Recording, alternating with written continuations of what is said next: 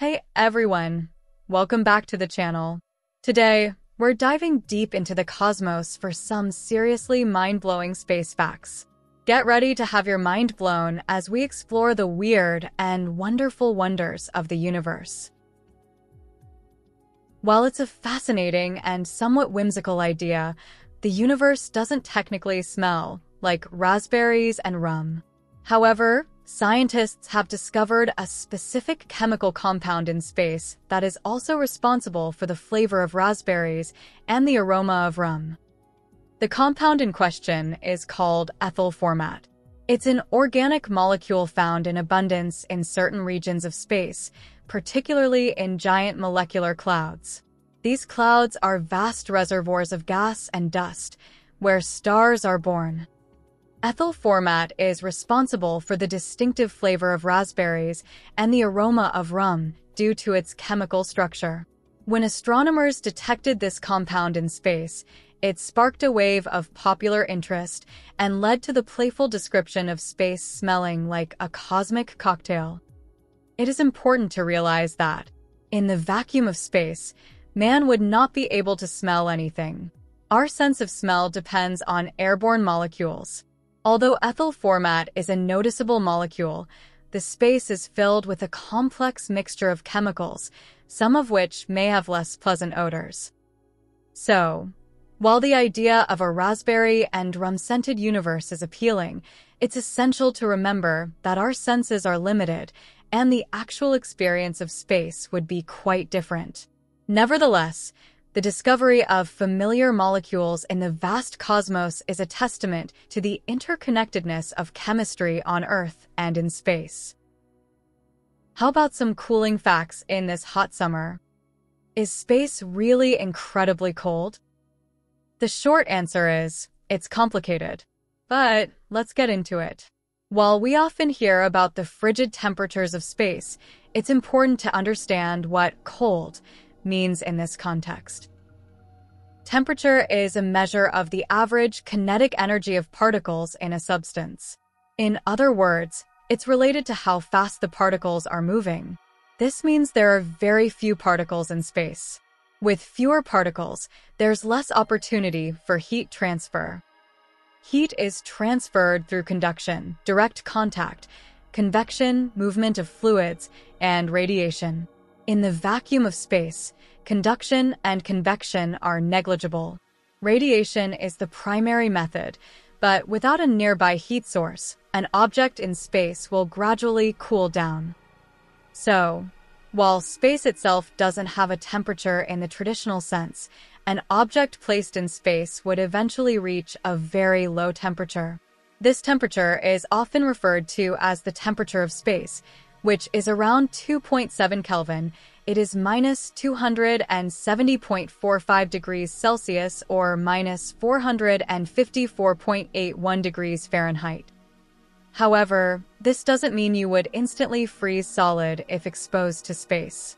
Your body would actually radiate heat away quite slowly due to the vacuum.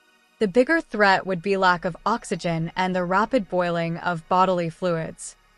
In conclusion, while the concept of cold in space is different from our everyday understanding, it's true that the environment is extremely hostile to human life due to the lack of atmosphere and the absence of a heat source.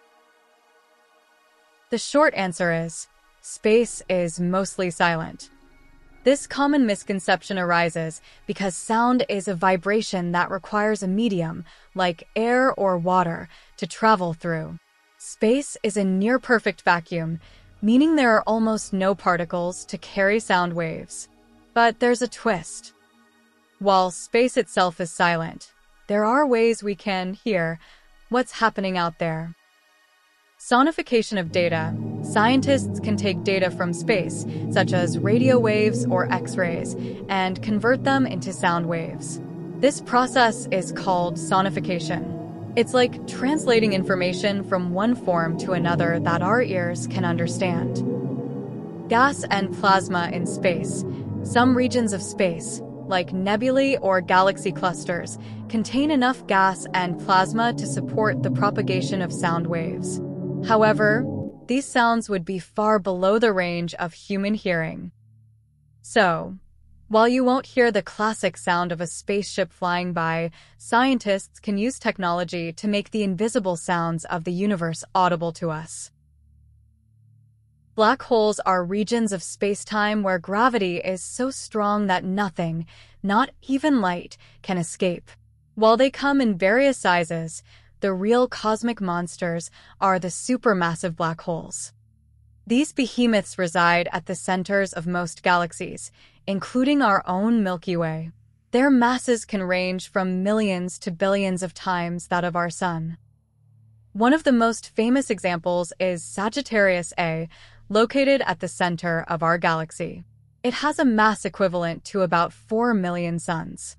However, this is just a mid-sized supermassive black hole compared to some of the real giants out there. Ton 618 holds the current record for the most massive black hole ever discovered. It's located about 10.4 billion light-years away and has a mass estimated to be around 66 billion times that of our Sun. It's so massive that its event horizon, the point of no return, is larger than the orbit of Neptune.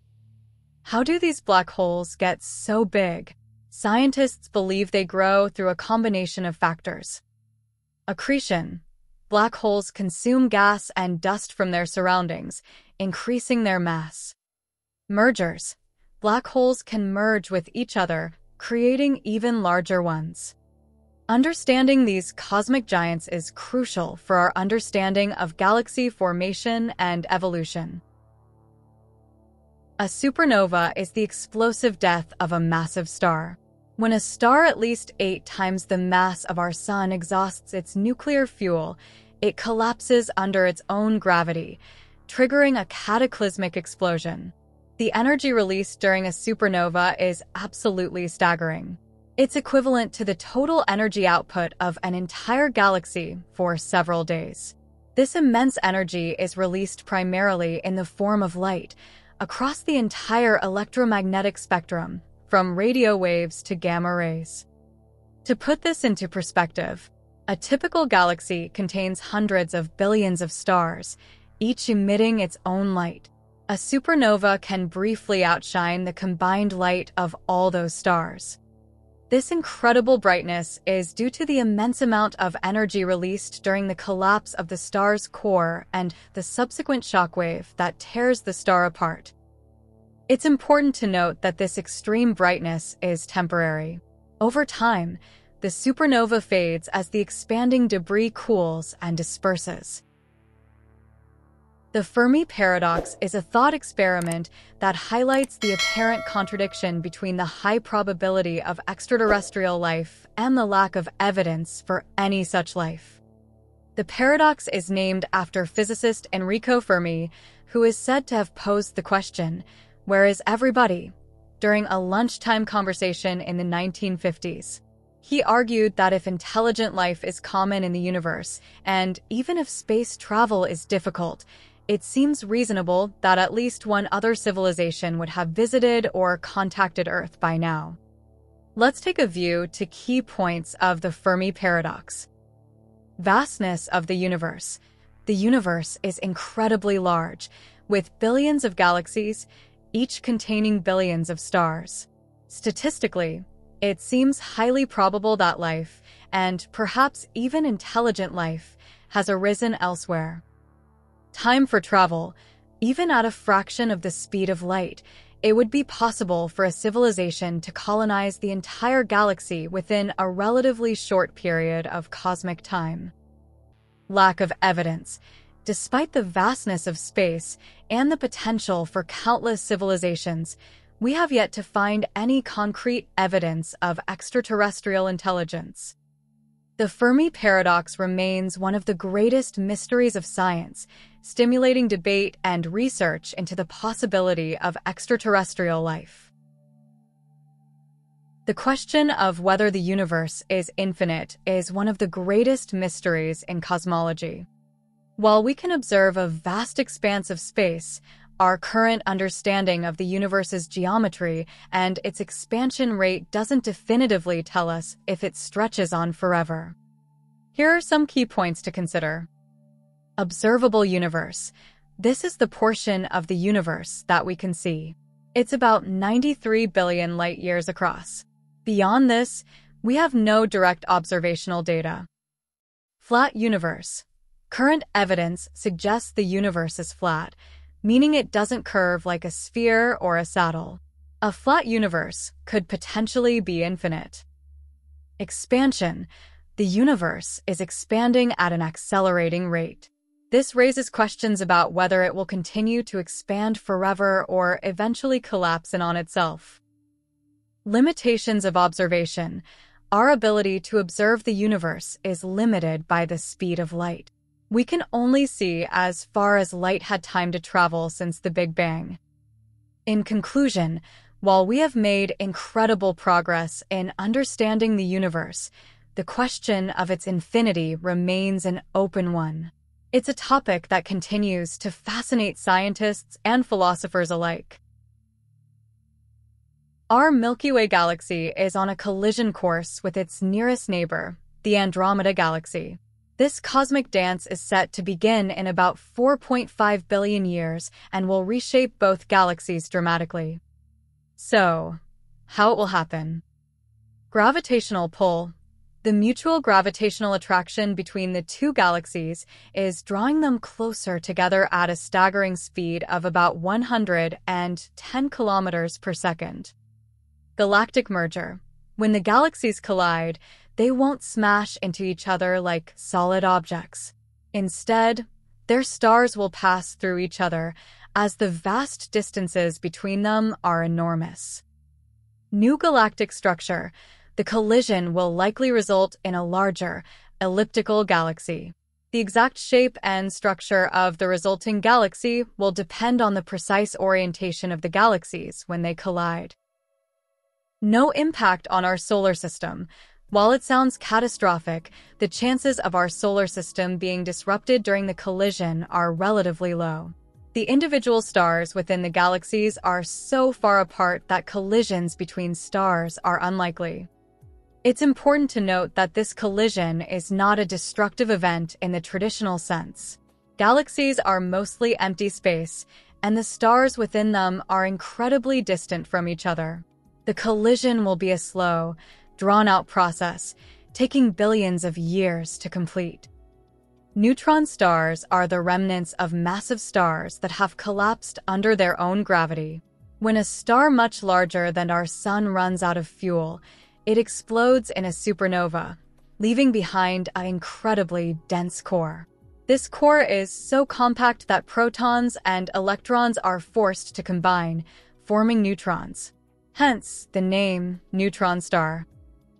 What makes neutron stars truly exceptional is their magnetic field. As the star collapses, its magnetic field is amplified to unimaginable strengths. Imagine a magnet so powerful it could erase every credit card on Earth from a distance of thousands of kilometers. That's the kind of magnetic force we're talking about. To put it into perspective, the strongest magnets we can create on Earth are nowhere near the strength of a neutron star's magnetic field. These extreme magnetic fields can accelerate particles to nearly the speed of light, producing intense radiation. Some neutron stars with particularly strong magnetic fields are called magnetars. These cosmic magnets are not only incredibly powerful but also play a crucial role in various astronomical phenomena, such as gamma-ray bursts and pulsar emissions. For a long time, the Moon was thought to be a completely dry, celestial body. Early missions, including the Apollo landings, seemed to confirm this belief. However, recent discoveries have painted a different picture. There are some evidence of water ice. Polar ice deposits. Scientists have found strong evidence of water ice in the permanently shadowed craters at the Moon's poles. These regions are so cold that water ice can persist for billions of years. Hydrated minerals. Studies have also revealed the presence of hydrated minerals on the lunar surface, indicating the presence of water molecules bound to the mineral grains. Lunar atmosphere. While extremely thin, the moon's atmosphere contains trace amounts of water vapor. The exact source of water on the moon is still under investigation. Possible sources include comet and asteroid impacts. Water-rich comets and asteroids colliding with the moon could have deposited water ice. Solar wind. The interaction of the solar wind with lunar soil could produce small amounts of water. Internal sources. The moon's interior might have released water through volcanic activity in the past. In conclusion, while the moon isn't covered in vast oceans, the presence of water ice and hydrated minerals opens up exciting possibilities for future lunar missions and our understanding of the moon's history. That's a wrap on today's science adventure. Thanks for watching, and don't forget to hit that like and subscribe button for more mind-blowing facts.